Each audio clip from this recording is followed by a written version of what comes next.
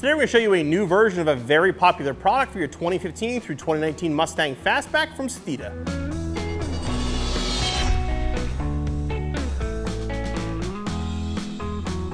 The Steeda jacking rail has been very popular with Mustang owners since they first came out for the 2015 Mustang. This is the newest version. Now this is going to be their ultralight low profile, but this is a full length version. This is actually going to be longer than the original ones and cover the entire pinch weld from front to back, making them much easier to use. Now beginning installation by getting underneath the car. Now this is actually an install you can't honestly do on the ground. Maybe drive up on a curb. It's really not hard to get to. You want to grab the correct side. Now if you're doing this car, the passenger side one is going to be slightly shorter. The best way to make sure is just line up the holes.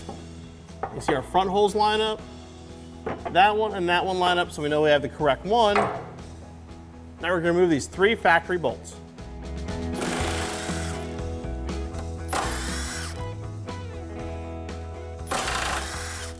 All right, what we're going to do now is get the jacking rail up into place. We're going to use the provided hardware. What you want to do is get all the bolts just started before you tighten anything down.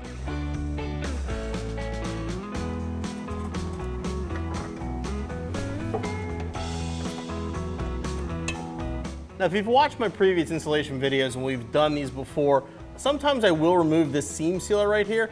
If it has really heavy that it allows you not to get this into place, best to scrape it off. Most times I've found though, recently, you can leave it on, it's absolutely fine.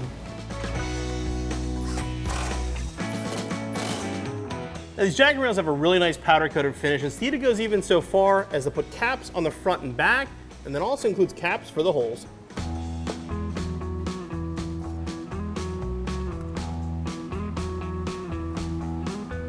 All right, repeat the process on the other side and your installation's finished.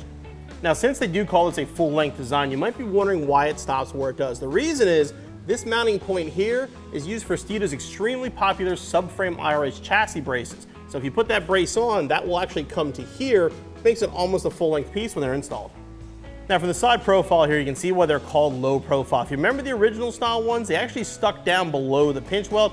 These are even with it front to back. You really can't even see them. As you just saw, the Steeda Ultra-Lite low profile full-length jacking rails are very easy to install. Now the benefit here is if you're jacking the car up anywhere from the side, you don't have to worry about the pinch weld. Put it right on the jacking rail and jack it up. I've actually found too, you can go in the middle and lift the whole side at one time, which will save you a lot of time if you're at the track.